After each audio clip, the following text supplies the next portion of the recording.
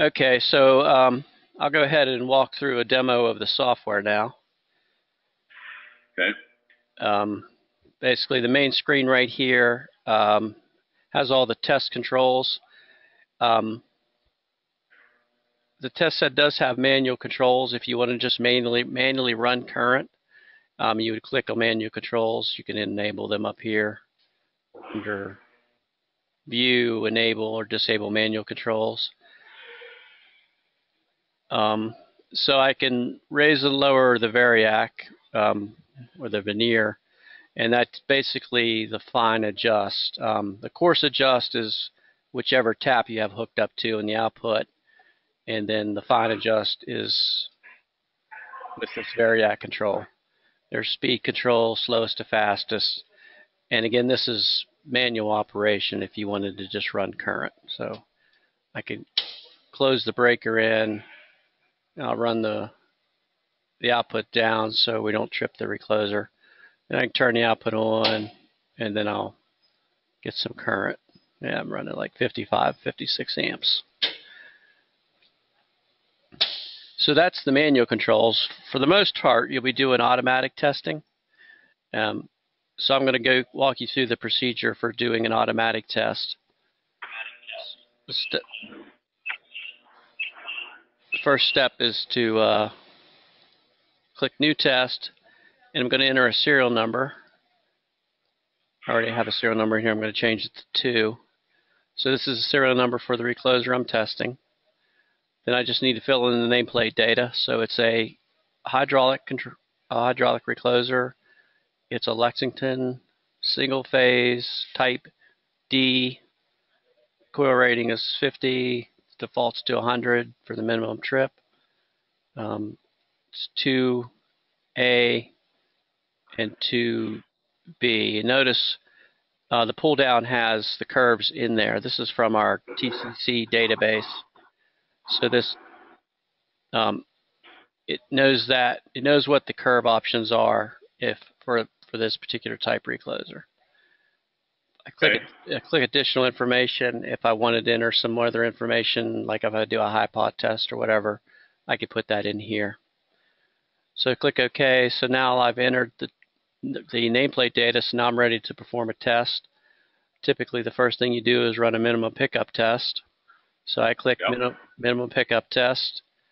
Defaults to 100 amps. Detection method defaults to dip in current. We have 2 different methods, dip in current and flat current. Usually 99% of the time the dip in current works, but occasionally you'll have a recloser where the current doesn't roll off far enough for the software to detect. So in that situation, you rerun the test and tell it to try the flat current method. And the speed defaults to the optimum speed. So I click continue. It's going to run the vernier down to the bottom. It's telling me to connect the recloser to tap number 4. That's based on the rating of the recloser. I've already got it connected to that tap, so I'm going to click begin test to begin the test. It's going to tell me I need to close the main breaker. So I close the main breaker, turns the output on, and now it's going to steadily raise the output voltage and current, looking for that dip in the current.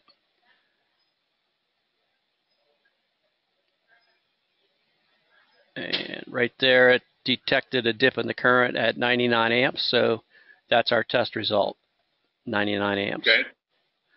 Saved result. So as you can see here, the minimum pickup result is colored green. That means it's within the 10% tolerance, which is 90 for 100 amp, 92. If I cursor over it, it'll show me what the min-max allowable rating is, the 10%.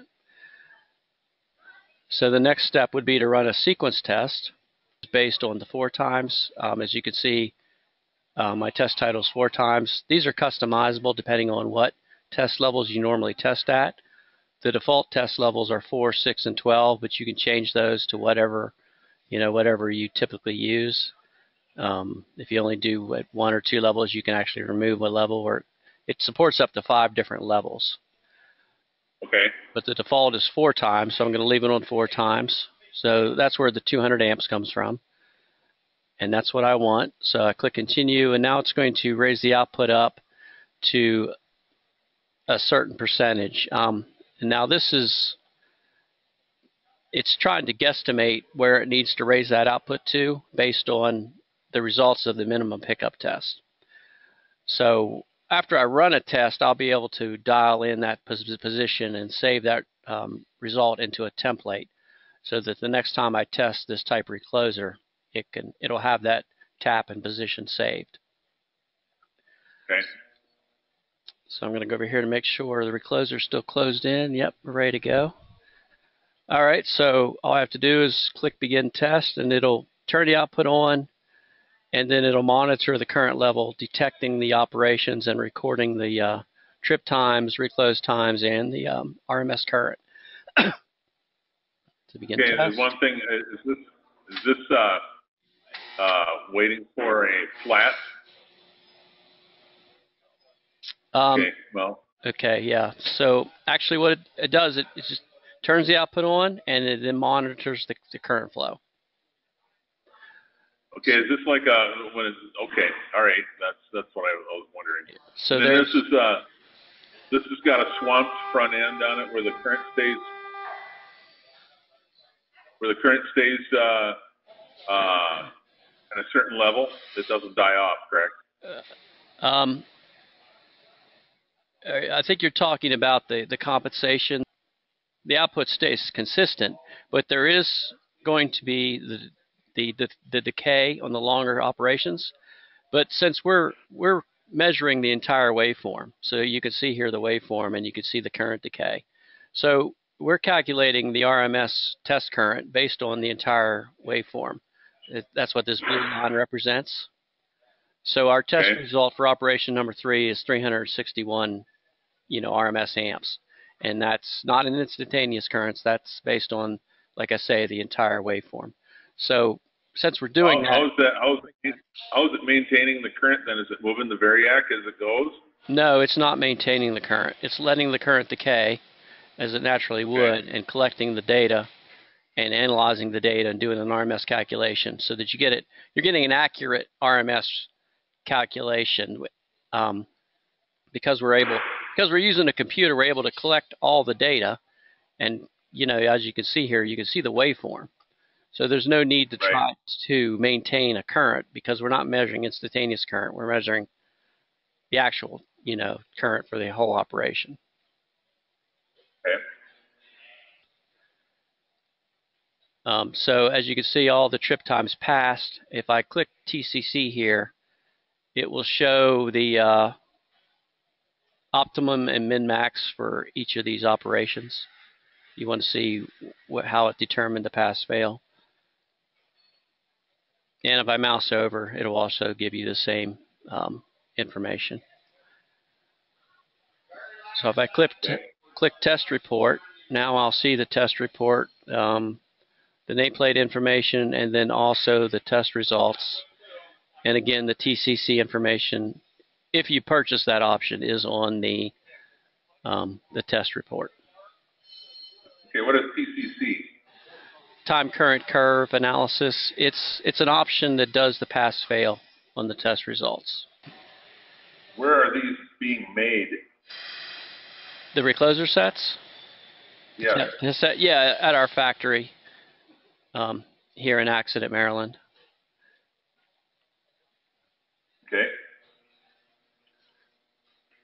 But this is all computer, like you said, computer control. The only thing that you have on there is an e-stop and a blinking light when the test is happening, correct? That's correct, yeah. All the controls are via the computer.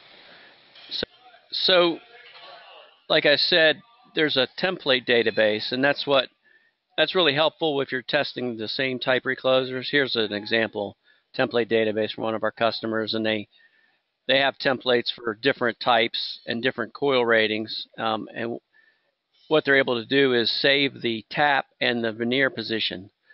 So once they get the output current dialed in for that 400 amps or whatever their test current is, they can save that. The next time they roll in this type recloser, they can use this template, and it'll fill in all the nameplate data, and then it'll automatically position it to that location whenever they run the sequence test. So, depending on the impedance of the recloser, it gets them pretty close. Sometimes you might have, if you want exact current, you might have to run it twice to dial it in, but it gets you pretty close to the test current you're looking for. Okay. So once I've tested this recloser and I'm happy with the results, I can click Make Template, and then I just give it a name, and then I can change any information here that I want to, but it just automatically defaults to the nameplate data that was entered before I ran the test. And the 77% is that's the location where we had the 400 amp test result. Well, it was actually 375. So if I wanted to, I could save a template and say, let's bump this up a little bit because our test current was a little low. So the next time we run and use that template, it'll go to 82% and give us a little more current. Okay. Alrighty. All the test results are saved in a test database, and you can sort by all these different options over here. So if I sort by date, then I can see the most recent tests. I'm sorry, at the top. Yeah, so there's the test we just ran. And if I go to the bottom, and says they have tests going all the way back to 2002. Okay. That looks nice. Yeah, that's pretty much it. Then you can do 3 different phases. It'll save test results for 3 different phases if you're doing a 3-phase transform or recloser. And then again, if I wanted to test at another current level, I would change the rating to 6 times, and then I would be able to save a whole new set of test results at that rating.